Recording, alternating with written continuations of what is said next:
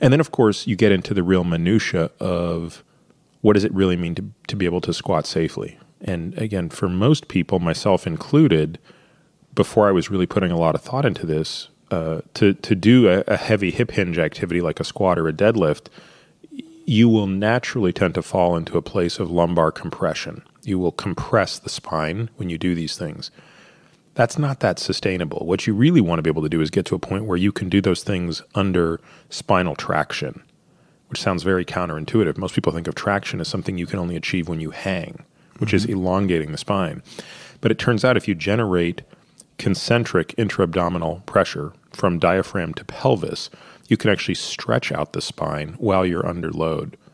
And once you start doing it biomechanically correctly at the age of 40 or 50 or whatever, and you start to carry that forward, then you're sort of winning on two fronts, with the more important of those being by the time you get to 90, you actually have the ability to even move in that direction and stabilize your trunk, which is the rate-limiting step for a squat. So it seems like with many of these movements, and I suppose in many things in life, if you want to play the long game, you kind of have to check your ego at the door, right? Because you would probably be making some trade-offs in terms of the amount of weight you can lift, etc., if you're going to be training technically to be able to perform these movements at 90, right? You might have, if you're not going to be doing a wide powerlifter squat with a limited range of motion compared to, say, an Olympic ass to heels squat, very different in terms of biomechanics and what you can do.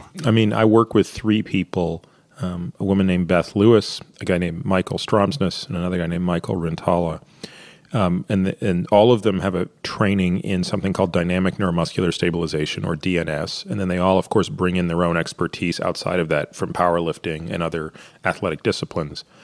And Beth, who's sort of the one that kind of defaults into my deadlift program.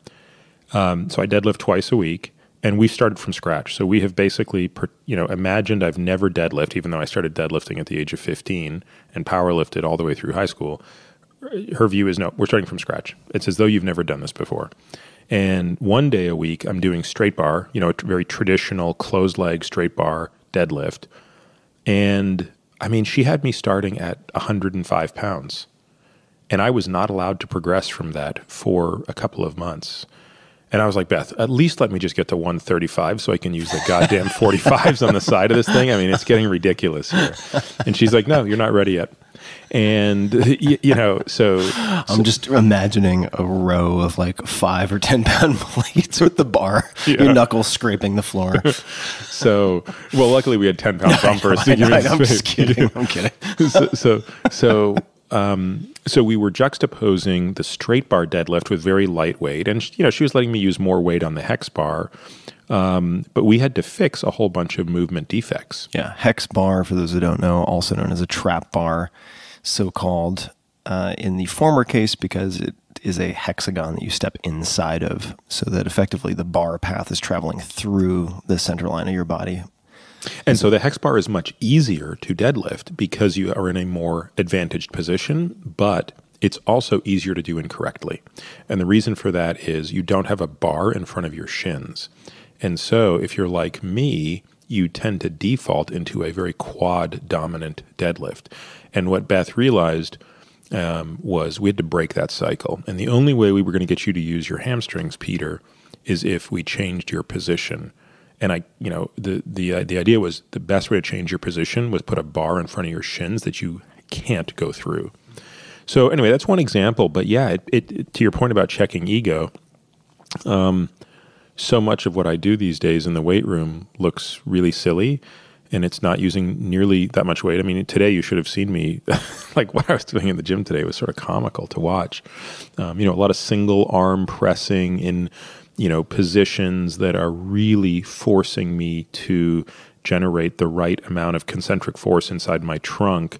And when you say concentric force in the trunk, what do you mean? Because I'm familiar with concentric, eccentric, as thought of, say, in a bicep curl with lifting the weight, in this case, contracting concentric movement versus eccentric lowering. So picture like someone lengthening.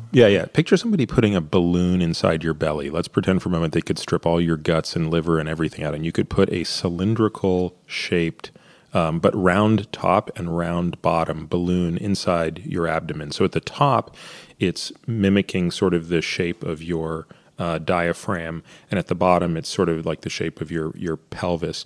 And then the idea is you sort of start to blow that up and you generate this pressure that comes out. So all of the muscles are sort of getting longer and under more tension. And the force is sort of uniform all the way throughout. And that's called intra-abdominal pressure, or IAP. Mm-hmm. And what I've realized over the past, a little over a year now is most of us have lost the ability to put air into our pelvis, or put pressure, really is the right way to think about it. You're not literally putting air in your pelvis. The air doesn't go below the diaphragm, but we don't know how to generate that pressure in the abdomen. And by being able to do that, that's what enables you to actually stabilize your spine. So people who say, people say to me all the time, I can't believe you would deadlift. Like, that seems so crazy. Aren't there better ways to get the same activation of the muscles in your glutes or hamstrings or quads? And the answer is yes and no. I mean, you can certainly do those things without having to go under that load, but a deadlift is an amazing audit, as is a squat for that matter. And I think of those things as audits, because if you're doing them correctly, and once you learn the proprioceptive cues that you're supposed to feel, when you're having a good day and a bad day. Yeah. And if you're having a good day,